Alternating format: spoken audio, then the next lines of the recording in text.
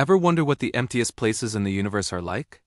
They're called cosmic voids, and they're so empty, they make deep space look crowded. They're not just empty.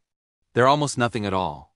Imagine the vast, dark expanse between galaxies, but stretched out to an unimaginable scale. These voids make up about 80% of the entire universe, yet they contain less than 10% of its matter. Think about that for a second.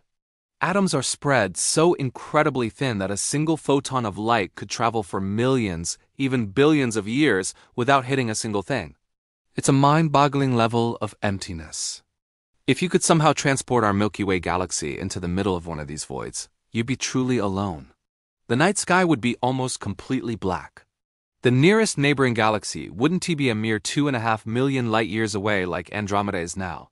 No, it would likely be hundreds of millions of light-years distant. A faint smudge of light barely visible even with our most powerful telescopes. So how did these gigantic pockets of nothingness form? They weren't carved out. They're actually a natural consequence of how the universe is built. Over billions of years, gravity has been the ultimate sculptor. It pulled matter together, creating the beautiful, intricate cosmic web of galaxies and galaxy clusters we see today. As matter clumped together to form stars, planets, and galaxies, it left behind these immense, expanding regions of near-total emptiness. In a way, as the universe was busy creating everything we can see, it was also creating absence on an epic scale. These voids aren't just empty space. They're actively growing. As the universe expands, these underdense regions expand faster than the denser areas, pushing galaxies even further apart and making the voids even bigger and emptier.